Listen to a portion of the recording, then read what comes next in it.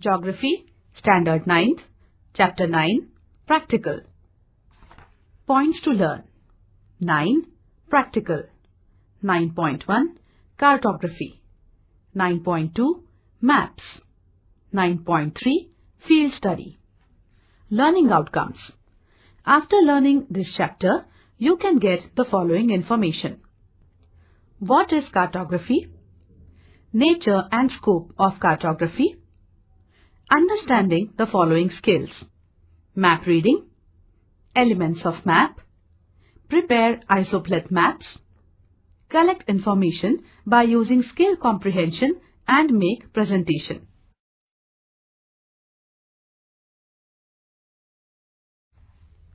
Visit to a village. Students may go to visit a village and they can study its population, occupation, transportation, etc. by asking questions to the people of that village. An example of a model questionnaire is given below. How many members are there in your family? What is the name of the head of your family? How many family members are literate? How much land your family has under agriculture? What crops do you grow in Kharif? What crops do you grow in Rabi? What type of irrigation is used for agriculture? What type of fertilizers are used for agriculture? Which is the near market to sell your agricultural products? Where do literate people from your family work and what kind of work do they do? Besides agriculture, what other activities are carried out in your village? Which is the nearest town from your village? What kind of transport facilities do you have in the village? What is the frequency of vehicles in your village? Your village school is up to what standard? What is the source of your drinking water? Do you have electricity connection in your house? What cultural activities do you have in your village? What other facilities do you have in your village? According to you, what facilities are required immediately for your village?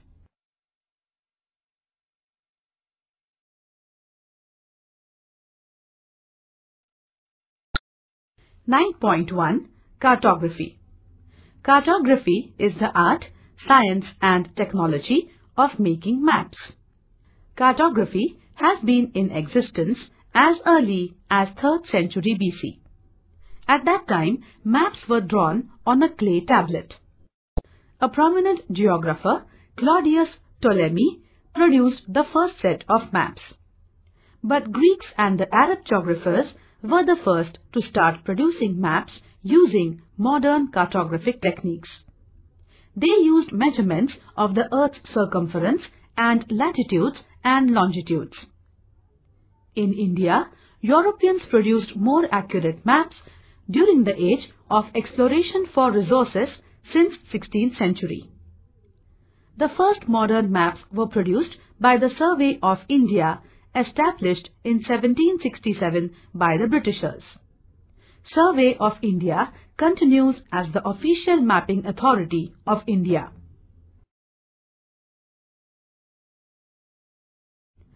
(9.2) Maps. A map is a visual representation of a part of the Earth's surface or the whole Earth on a flat surface drawn to a scale. Elements of maps. All maps have series of common elements known as essential components of the map. They are listed below. Title. A map should have a title, name on top. Subtitle. Just below the title or along its side, the subtitle is given. We understand the purpose of the map by its subtitle. Scale. Scale is a ratio between a distance on the map and the corresponding distance on the ground. There are 3 types of scales. A. Verbal scale. It gives direct relation between a distance on the map with corresponding distance on the ground. For example, 1 centimeter is equal to 1 kilometer, meaning 1 centimeter on the map represents 1 kilometer on the ground. B. RF, representative fraction.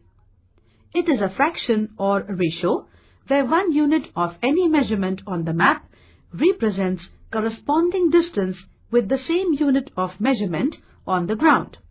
For example, 1:1 lakh can be 1 centimeter on the map represents 1 lakh centimeters, that is 1 kilometer on the ground.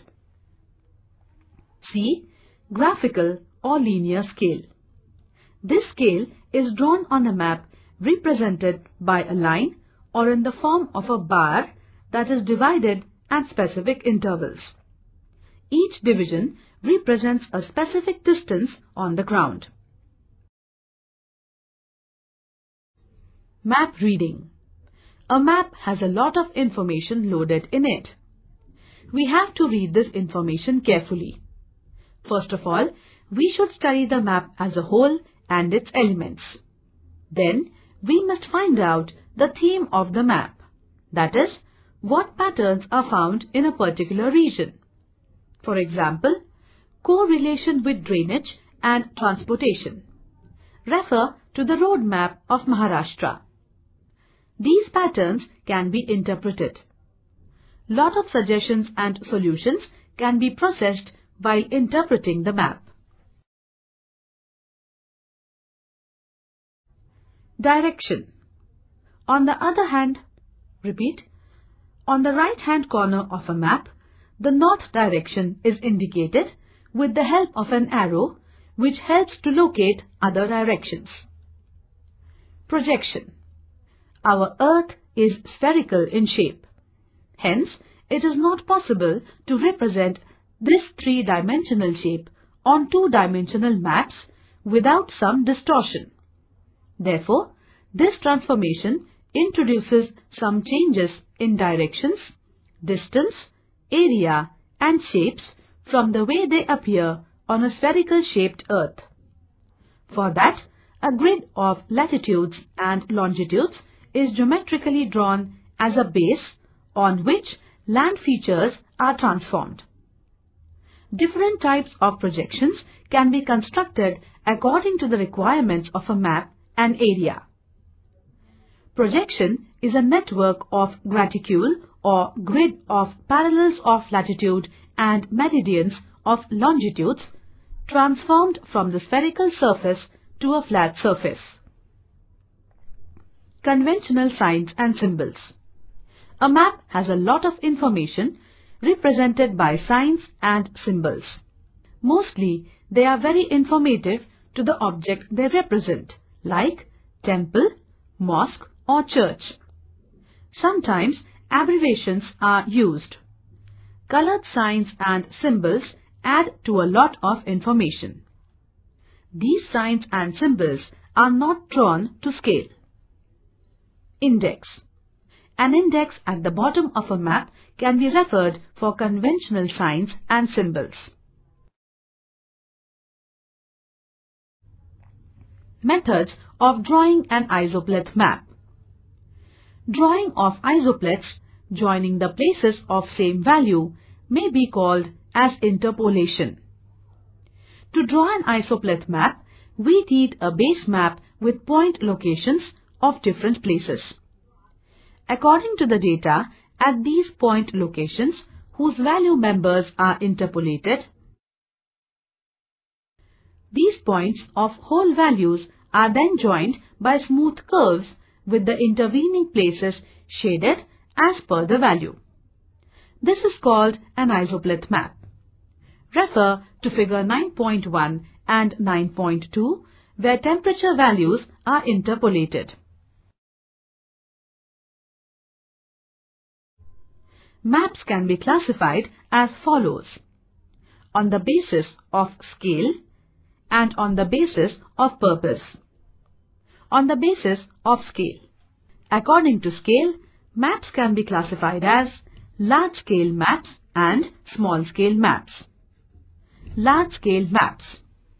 When small areas drawn at a relatively large scale, it is known as a large-scale map. These maps are very informative and have precise surveys. They are further divided into two. A. Cadastral maps. These are village maps prepared by the government agencies. They are very useful for keeping records of land properties with accurate boundaries. These maps can be drawn at 1:4000 or 1:2000 scales. Cadastral maps are necessary for town or village planning. Topographical maps. These are fairly large-scale maps. They are prepared at national levels. The country is divided into grids. Each grid has a number and it is further divided. This way, series of maps connecting each other are prepared. They carry all the information possible without overcrowding a map.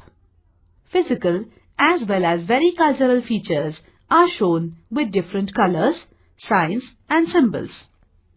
These maps are also very useful for military purpose. They are drawn to 1:250,000 or 1:50,000 or 1:25,000 scales. Small scale maps. These are the maps that cover up large areas. They are divided as wall map. Generally, they are used for educational purposes or for display. Atlas maps.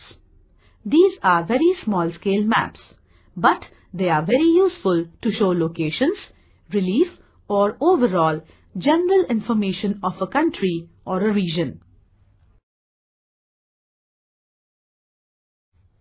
Use of maps. Maps are very informative if read correctly. They provide general information of an area. Government departments use maps for planning new projects. For education institutes, maps are an important teaching aid. Tourists use maps very carefully to plan their tours. Meteorological departments can forecast weather conditions by reading weather maps. Thematic maps are used by individuals according to their requirements like agriculture or forest maps. Topographical maps are very useful for defense personnel. Maps provide fairly accurate administrative boundaries.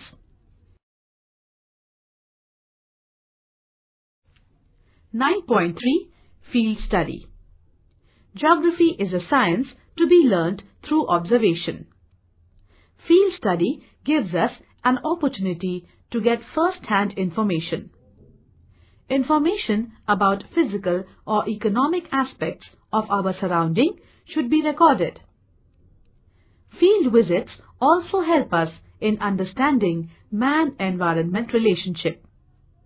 That is why such visits are very useful for the students. Before we go for any field study, we have to plan it in the classroom. The location of the field visit also has to be decided. For example, river, dam, factory, a settlement, etc. Depending on the place where we are going, we have to make preparations accordingly. Preparation for a field visit. Before visiting an area, students should understand the aim or purpose of this visit. Accordingly, location and route map or sketch can be drawn. If you are visiting a factory or a dam, prior permission is necessary. They should carry a notebook, pen, pencil, scale, tape, compass, carry bag, camera, binocular, etc. to note down all the information. If some data has to be collected, then they have to prepare a questionnaire beforehand. Students may carry some bags to collect samples of soils or rocks.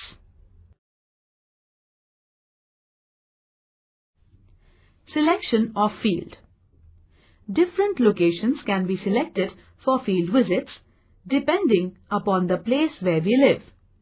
For example, a river bank, canal or a dam is ideal if we want to understand physical features.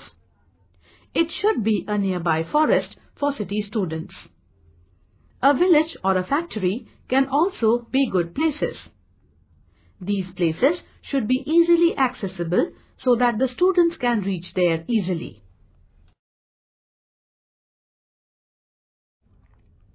On the basis of purpose.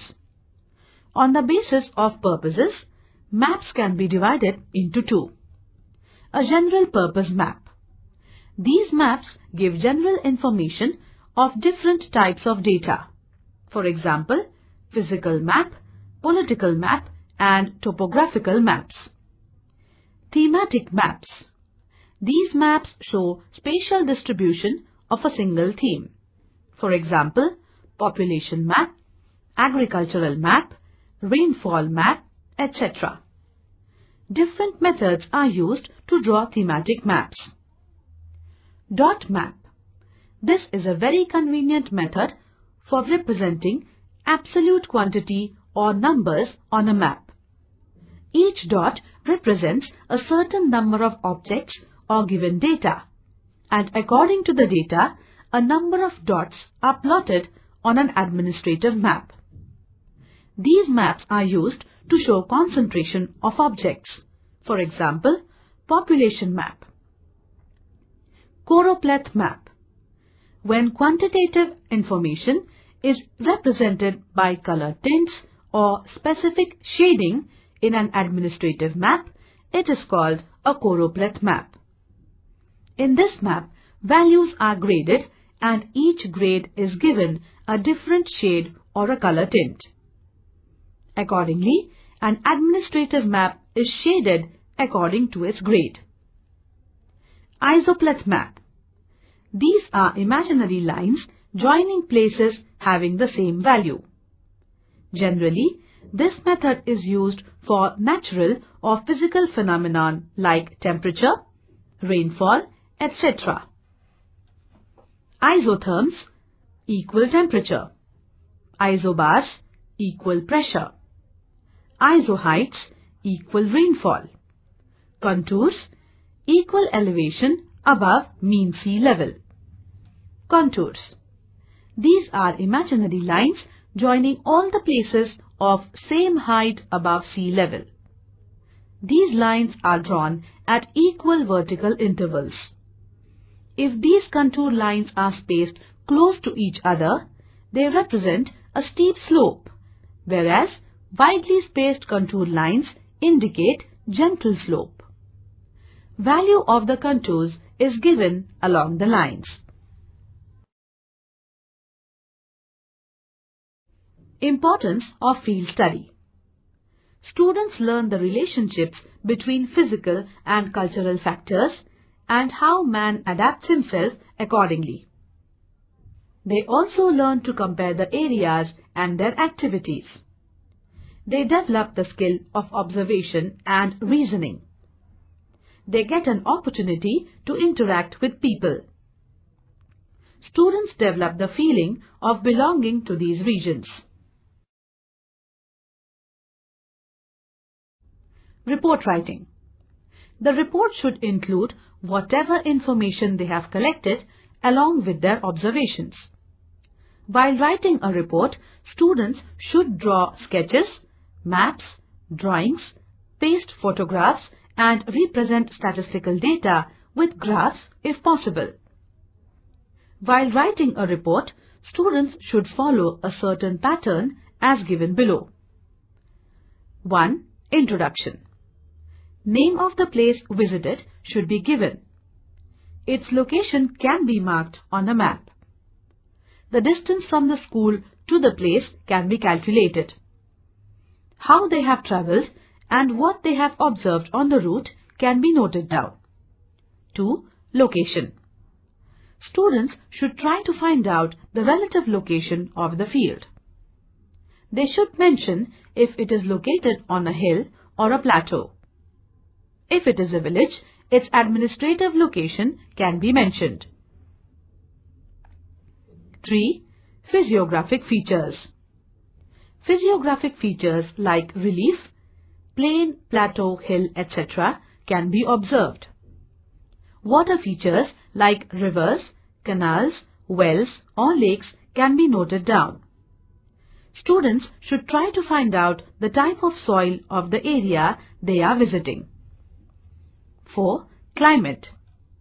Climate data like temperature, rainfall, etc.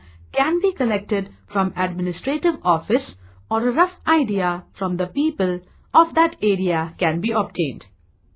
This way, they can give a rough idea of the climate of that place. 5. Land use. Students should find out the land use pattern. They have to check how much area is under agriculture, forests or mining, etc. 6. Population. Information about people of that area, male, female, age, literate, illiterate, and their occupation structure can be collected with the help of a questionnaire. They can find out the standard of living by observing the amenities in that area. While making a report about the population, some charts or graphs can be prepared. 7. Conclusion.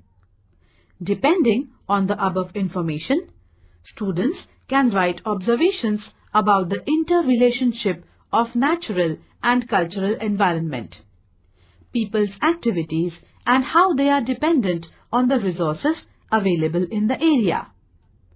Role of climate on the agricultural pattern, if any. They should also mention overall experience of their field visit.